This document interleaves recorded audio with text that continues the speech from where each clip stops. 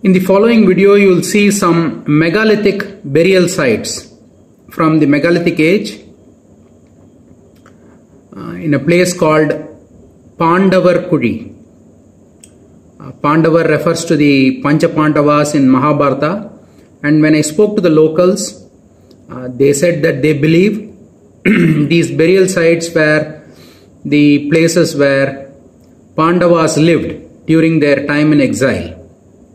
But actually, this Pandavar Kudi is a mutation of the word Pandayar Kudi. Pandai in Tamil means old or early. Pandai means something that is ancient. So these are burial sites. Pandai Kudi has become Pandavar Kudi because people like to believe in magic. And they believed that Pandavas lived in holes under the ground. But these are actually megalithic burial sites that are dated at least 2500 years ago from today. 2300 to 2500 years ago. And it was a nice experience. I was a little bit disheartened to see that there is not much care given to these sites. It could have been better, but at least it was found and dated and all that. But anyway, here it is. See for yourself. Thank you.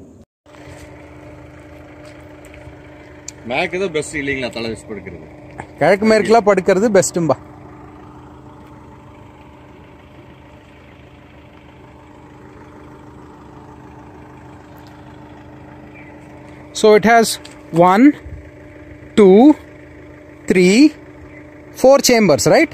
No, man. That also seems to be a chamber. Opposite chamber. That's one main chamber. Subdivided. It has been subdivided into 2 chambers.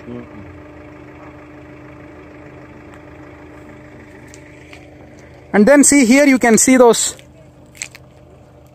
Here is another remnant of that rock wall. Right?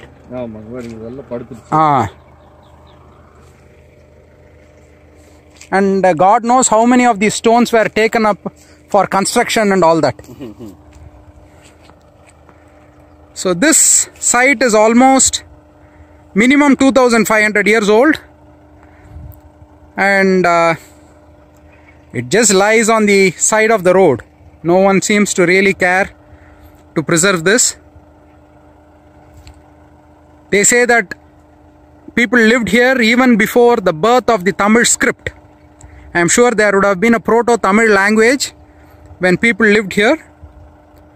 But this is a Nadigal, or just a tombstone. You can call it a tombstone. And there is the sarcophagus. That is the grave. And that grave is been subdivided into 2 chambers, one main chamber and a sub chamber for offering, and then there are 2 other chambers, one on either side. And as I understand, it is used for giving offerings to the dead people. Obviously this person would have been a very important person, or else people would not have gone through the trouble of cutting such large stones and creating a cemetery for him like this. And it used to have 2 walls, one outer wall made of standing stones like that, and then an inner wall with boulders, just to mark this place and let the others know that there is something important underneath. It's really sad to see that this place is just abandoned like this. See another massive site full of these burial chambers. I can see one over there, over here, one over here, one over there, few over here, over there, and it is right on the shores of a river. It's a river bank. So in our tradition, we still have our crematoriums on river banks.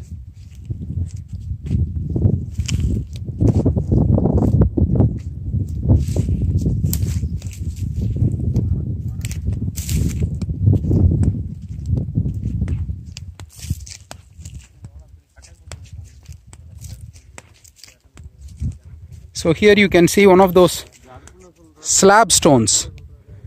The way it was done was a ring of round stones and an outer circumference of slab stones. These were really important people, or else people would not have taken so much efforts to create such a grand grave for them. It's not easy to cut these stones. Sad is in such a historic site. I mean, it's not even historic, it is prehistoric. You see dumping of building rubbish and all that. If this were in any other country, they would have turned it into a national monument and started collecting fees for people to visit. But sadly, it is what it is. No one really cares. See, here you see another grave.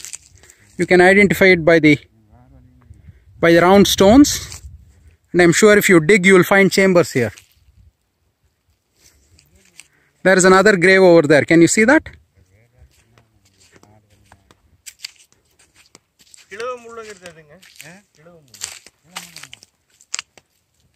See, it's even marked by the archaeological department or whoever did the research as number 4.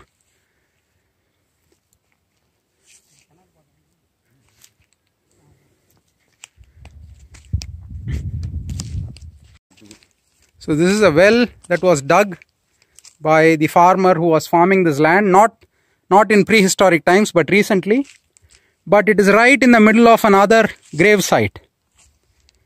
There is another grave site here. There is another grave site over there.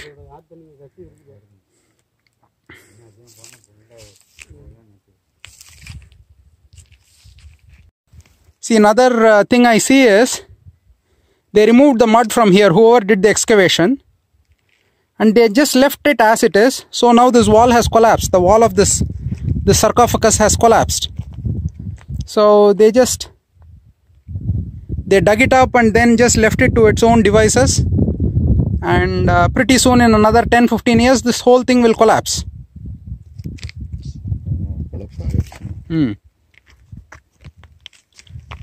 Even this does not have any material to support it, sir. Maybe they could have filled it up with something, right? To support the wall. Anyway, it is what it is. At least I got to see it before it all went to dust. So 2500 years ago, people lived here and died here, right on the banks of Noyalar, which is there. And it was before the language Tamil had an official script. I'm sure they would have spoken some form of Tamil at this time. அதே நிலைமை தான் பாட்டி, எனக்கும் அதே நிலைமை தான். எல்லாரும் அந்த ரூட்ல தான் வந்தாகணும்.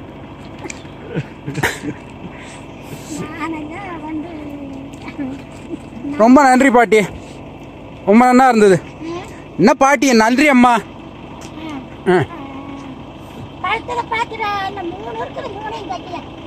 ஒன்று கூட போகுது.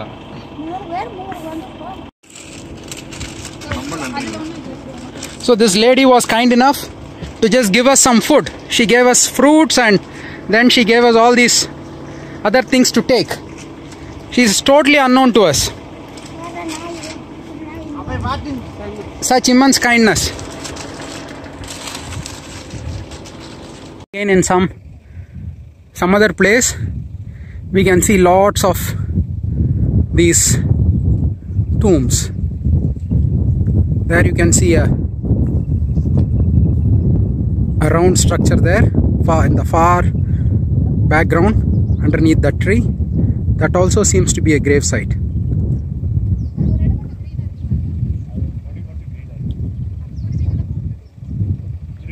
So it looks like, see here also they've marked it with 103. So see, can you see this semicircle right here? This semicircle. So I'm sure that there is a tomb underneath here.